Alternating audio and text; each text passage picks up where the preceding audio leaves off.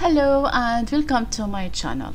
I'm Dania and today's topic focuses on one preposition, which is toward. So we will be focusing on this particular preposition, and in this video I will be explaining the meaning of toward, like what is actually toward. This is number one. Number two, how to use this preposition in sentences. So I will be providing you with plenty of examples with explanations to help you understand the meaning of toward, so that you will be able to use it perfectly and easily. Alright, so let's start. What is actually towards or toward? And by the way, towards and toward are the same. Even though one ends with S and the other one doesn't end with S, but the meaning is the same. The only thing is that toward is more common in American English, while towards is more in the British English. This is the only difference. Back to the meaning, we need to use towards to talk about movement in the direction of something or someone. Sounds confusing? Let's have a look at the following examples to understand the meaning perfectly well. She walked towards the park. Towards the park. What does that mean? With the use of towards, we are speaking about the movement or the direction. Where is her direction? Her direction is the park. That means we can say she walked towards the park. I will simplify the example. For example, if you see someone walking in the direction of a restaurant, then you can say, oh, he's walking towards the restaurant. If you see someone walking like to the door, you can say, oh, he's walking towards the door. If someone is walking to the kitchen, you can say, oh, he's walking towards the kitchen because he's hungry. This is how you can use towards in sentences. So basically, towards is about the direction or about the movement. Where is the person moving to? Where is he going to? Is he going to the restaurant? Is he going to the park? Is he going to like gate A? That means this person is moving towards gate A, or towards the restaurant, or towards the park, or towards the parking area, things like that. Alright, let's have a look at another example to understand the idea much better. He gestured towards the door, indicating that it was time to leave.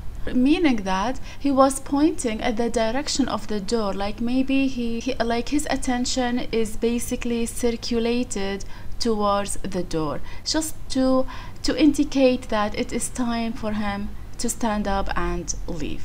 Something like that. Let's have a look at another example. She walked towards her friend's house. So with the use of towards, we can tell that she walked in the direction of her friend's house. So this is how you can tell where is the person moving to. Like, it's about the intention of the movement. He pointed towards the sky. What does that mean? It means that he pointed in the direction of the sky. Let's say he was in a room and all of a sudden opened the door, or maybe opened the balcony to look at the sky. So we can tell that he is basically looking towards the sky, something like that. Let's have a look at another one. The dog ran towards its owner. What does that mean? It means that the dog basically moved in the direction of its owner. So let's say the dog was in the park, like running, chasing over things, and suddenly when the dog saw the owner, decided to run towards him. So in this case, we can say the dog ran towards its owner. The boat sailed towards the island. So what does that mean? It means that by looking at the direction of the boat, we can tell that the captain of the boat decided to take the direction of the island, and in this case we can tell that the boat sailed towards the island, like moving in the direction of the island. He leaned towards the microphone to speak. What does that mean?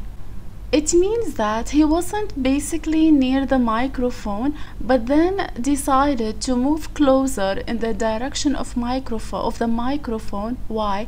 To use the microphone to speak. So this is how you can use towards. I believe this will be the last example of today's video. So here, she walked towards the door, eager to see who was there. What does that mean?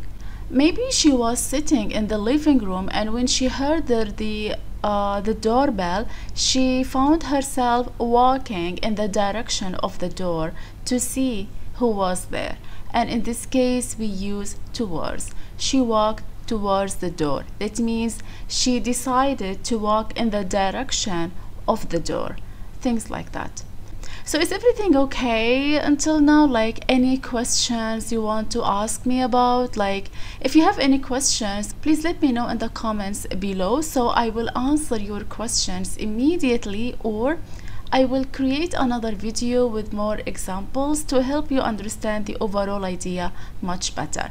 If you found this video really useful, please don't forget to give it some likes, comments, and share it among your friends and classmates. So in this case, that will basically help the channel to grow, and also it's like a support. All right, so yeah, this is all about today's video. So thank you so much for joining this English grammar podcast. So the next video will basically focus on another type of prepositions. However, if you have other topics that you want me to focus on, feel free to let me know in the comments below. So in this case, I wish you a wonderful time, and I will be looking forward to having you on the upcoming video. Have a great day and take care. Bye bye.